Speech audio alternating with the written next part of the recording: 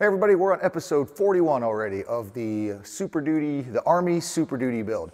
In episode number 40, we were working on the rudder pedals. Well, those are done, so I have the actual rudder pedals at the powder coaters getting powder coated, and I'll show you what else I have here.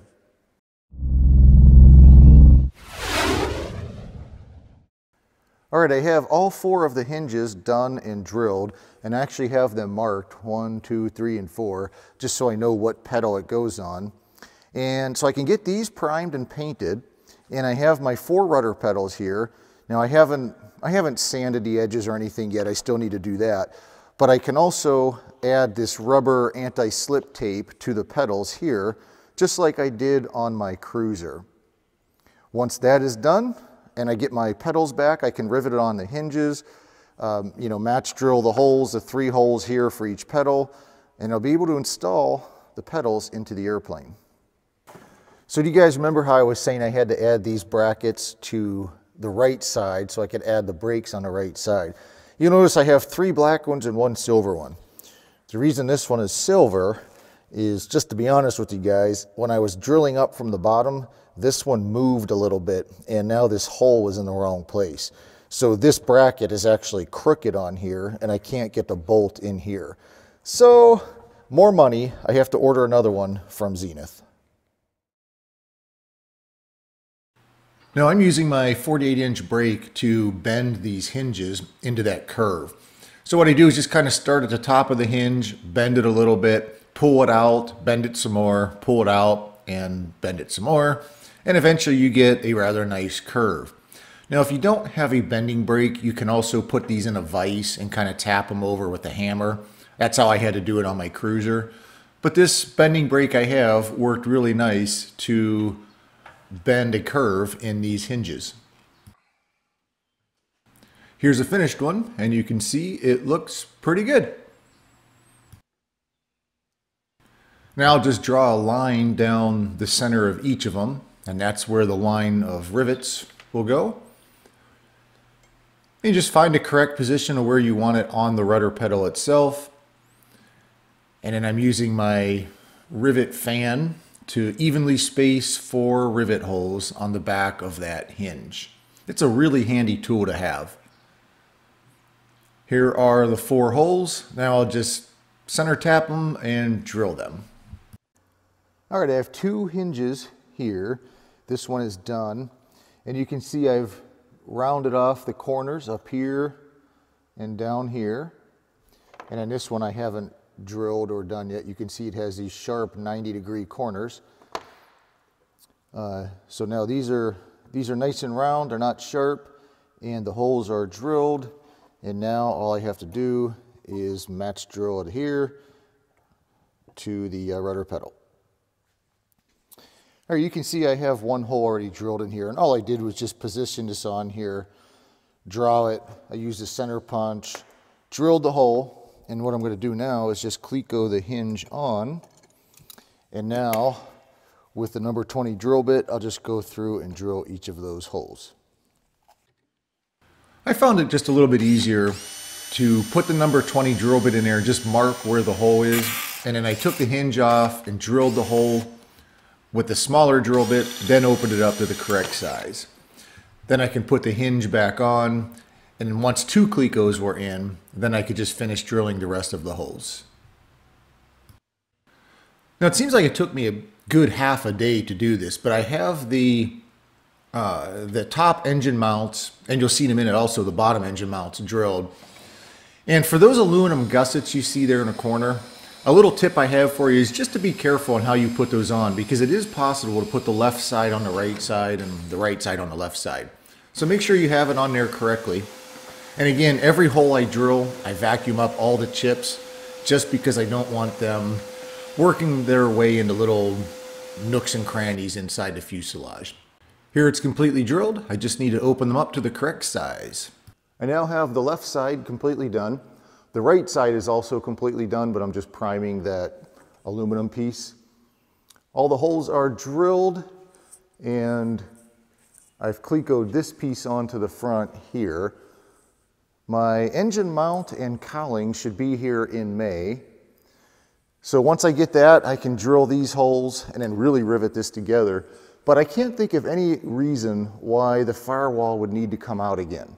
So I think that I am okay to go ahead and rivet these stiffeners on, and even the firewall there I can rivet. Riveting is the most fun part. I love riveting parts together, but I always try to wait until the last minute, just in case I do have to disassemble things. But like I said, I can't think of any reason why this firewall needs to come back out again. So I think I'm going to do some riveting.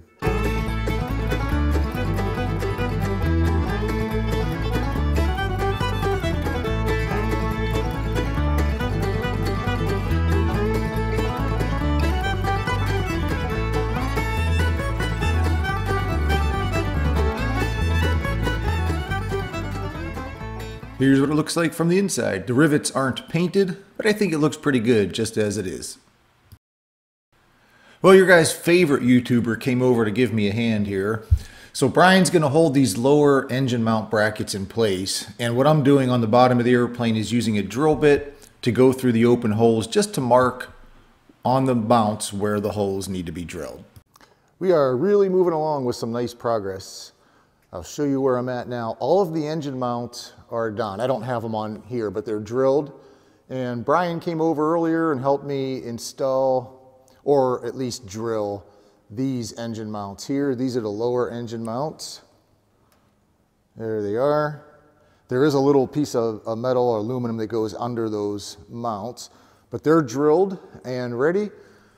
And I think I mentioned previously I did order my engine mount in cowling, but it'll get here in May. Once I get the engine mount, I'll drill out the 4 mounting holes, which is that one right there, and then up here in the corner. And once all that is mounted, everything up here can get riveted. Well, I figured since I don't have the airplane on the gear yet, I'm seeing what else I can get done. So I might as well start working on this top glare shield piece. And right here, I'm just drawing some lines where it gets cut. With those 2 lines drawn, I'll put down some protective tape, and I'll use this little saw to cut out this little square in the glare shield.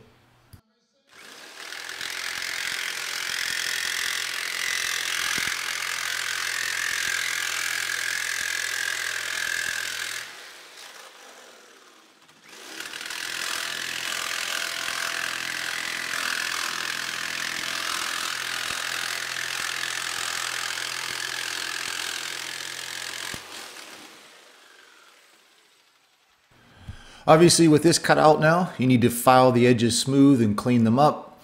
And that's what I'm doing with the file right here.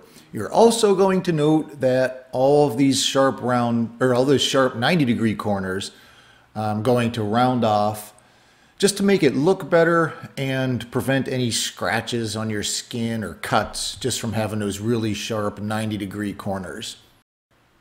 Here you see the bottom edge or corners rounded. And if you look at the Y part, you can see on the left there, I haven't done it yet. And on the right, you can see it's rounded.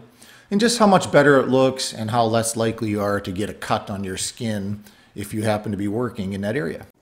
Now, I'm going to share with you guys what I think is the most difficult part of building a Zenith airplane, whether you're building a cruiser or a Super Duty, and that is the glare shield skin. I had a heck of a time getting mine to fit on the cruiser, and again, I'm having a heck of a time getting this to fit on the Super Duty.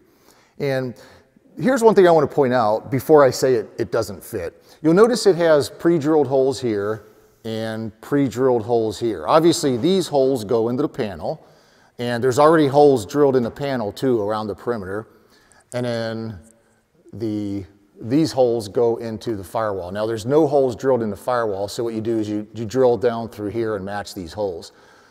The problem I'm having though is that if I put these holes over the firewall, then these holes here, well here you can see how it is. See how the holes are past the panel?